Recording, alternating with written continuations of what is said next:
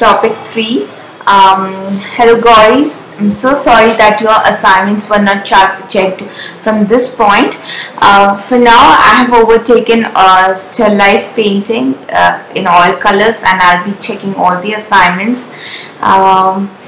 So let's start with topic 3. Here you have arranged your own still life using blue-green objects, as we introduced blue and the green shades in topic 3. So I feel you have arranged a beautiful composition. The lighting is perfect, and overall arrangement is good. Making your own arrangement is beneficial for you to understand composition. So great job on that. When I see your painting, I feel all the elements are placed well and the drawing is perfect. Let's talk about the lemon first. I think the values are good. The shadow shape and the form shadow and middle tone and towards the highlight. The only one thing that I would like to tell you is if you could merge the form shadow a bit more. See, the form shadow, all the shadow shapes on the form or the object always have soft edges, whereas the shadow which is falling on the ground, which is the cast shadow, will have hard edge.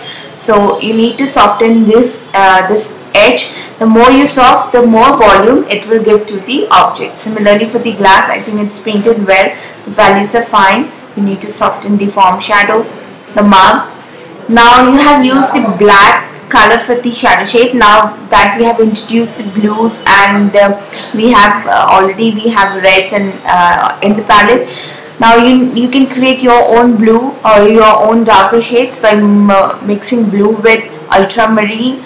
By mixing ultramarine blue with burnt umber or whatever color is seen here. So now we won't be using black anymore.